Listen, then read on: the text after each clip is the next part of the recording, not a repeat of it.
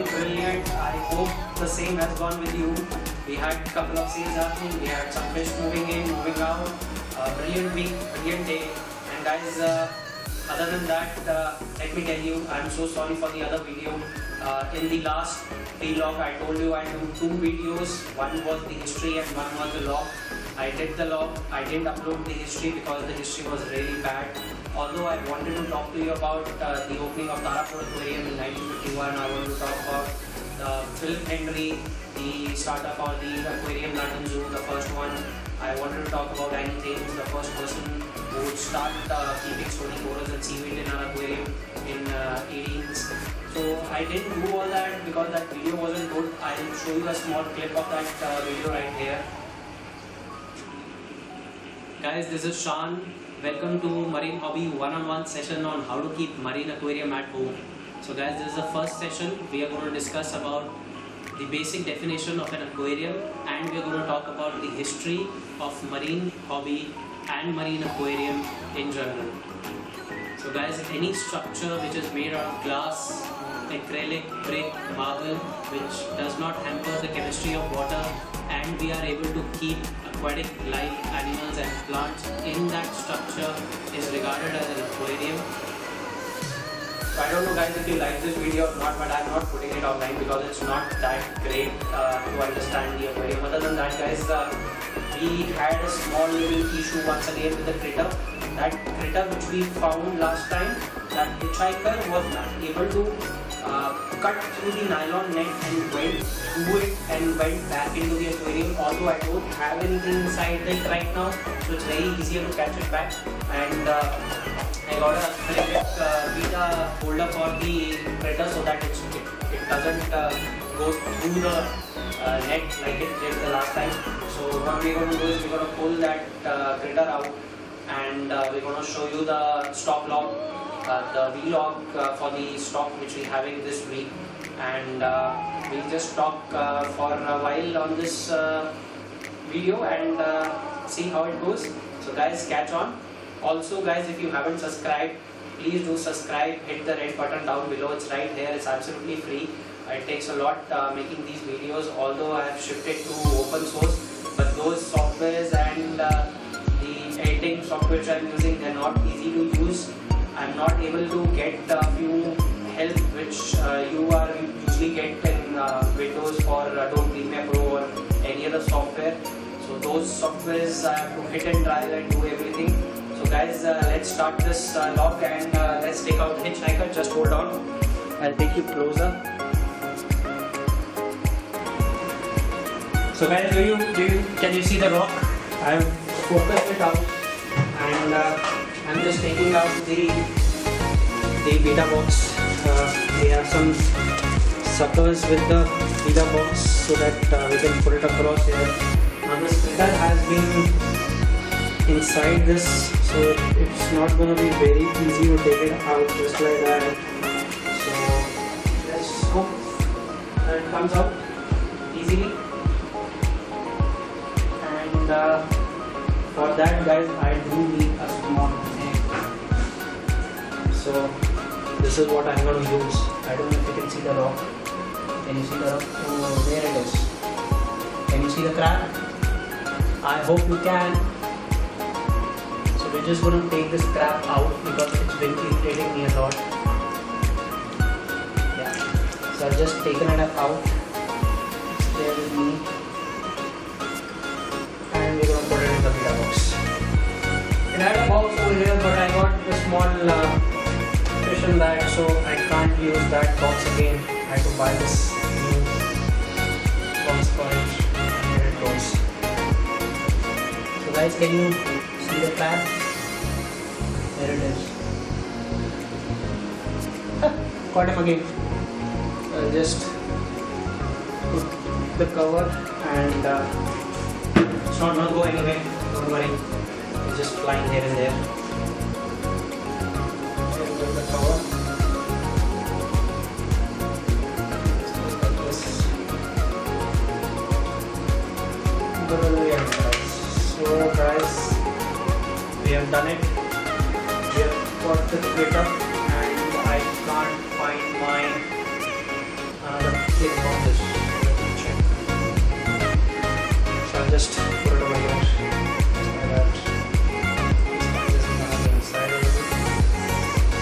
So guys, I managed to get that thing out, but my issue is now I found it. So here's the second clip. So these suction pumps help it to float or put it inside the water. So I'm going to put it inside the water because there is no holes as such, which I'll do it myself later. So I'm going to manage to get some holes inside so that the water can pass absolutely clearly and well. Yeah, here we go. It's quite tight.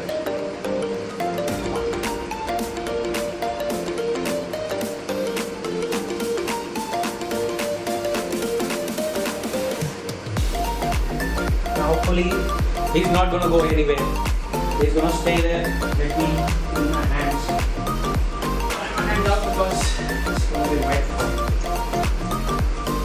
So guys, can you see that? I'll just move the camera.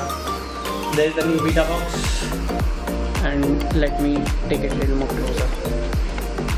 There you go.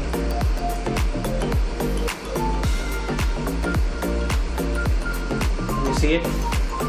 This thing has been floating here and there. I don't know why, because it's supposed to go inside.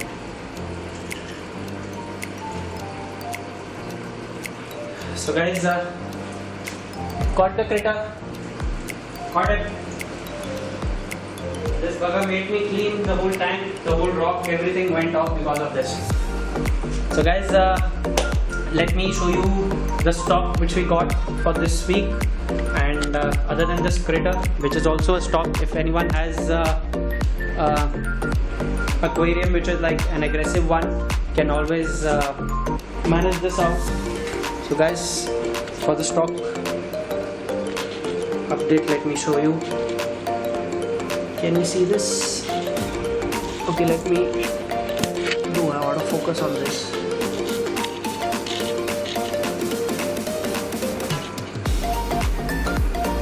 So guys, this is the shrimp and the goby.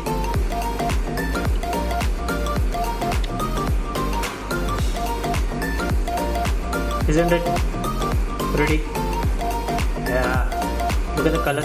Look at the colors of the feet of the shrimp. Brilliant. Other than that, we got this wrasse.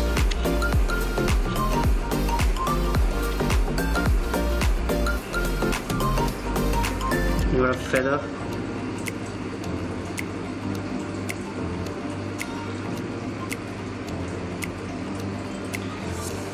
We have a dotty inside this. I don't know when it will come out. Here it does. So this is a new one. And then guys, other than that, we got Gundam over here. We got a new one over here.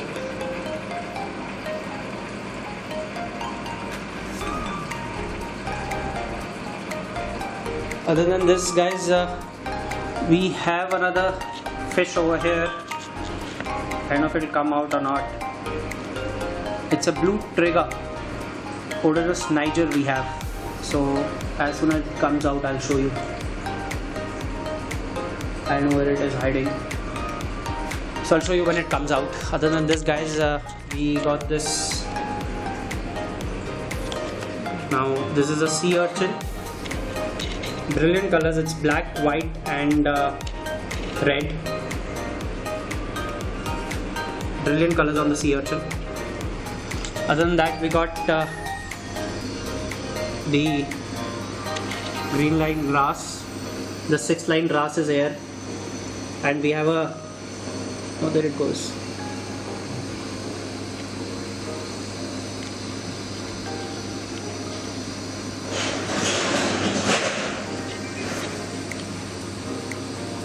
So that's a 6 line wrasse. We also have a red tail filefish over here. I don't know if it will come out or not. Yeah, it does. Did it? No, it didn't.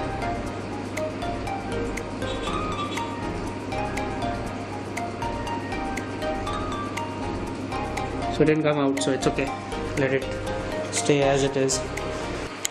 So guys, just gave them food, so the fish has started coming out. So here is the odorous Niger, the blue trigger I was talking about. There is the fish.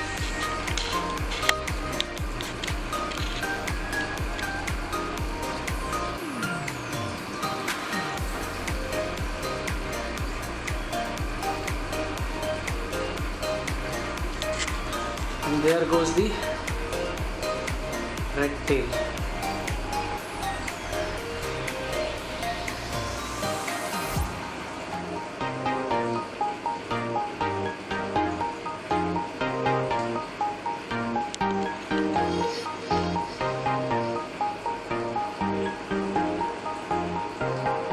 So guys, this is two very amazing fish if you want to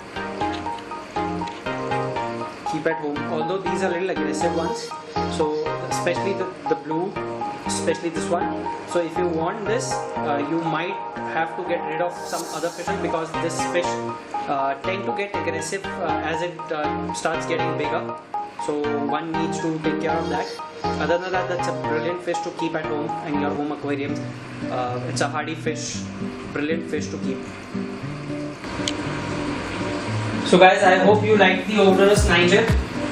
The blue trigger which I just showed you, it's a very different looking fish. If you're planning to keep it in your aquarium, you might want to get rid of certain small other fishes. So it becomes a little aggressive down the stage, but not right now. It's absolutely fine. Other than that, you might have to give it a food which has little thicker shell on it, or you might want to keep some rocks, because it will go and bite those rocks. Its ever growing teeth needs to be polished, so it's absolutely nice to keep a rock at least.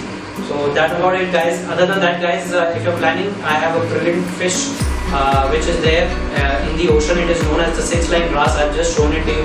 It has brilliant colors. The colors are from pink to whatnot colors. So guys, if you're planning to get that fish with a green tail, brilliant fish to keep. So guys, in the earlier video I was talking to you about keeping an aquarium, thinking of an aquarium, dreaming of an aquarium. So I hope you have thought about an aquarium at home, thought about taking this hobby a little further. So guys, if you have thought about it and you have any doubts, I'll leave the email ID in the description. You can always get in touch with us and we'll discuss the problems and the issues you are going to face and what you're going to do. Because what most of the people don't do while keeping an aquarium, that is think ahead or plan ahead. They just get an aquarium and they just start doing the work. It's always better to think about the aquarium, plan it ahead and then work backwards. That way you will not have any issue.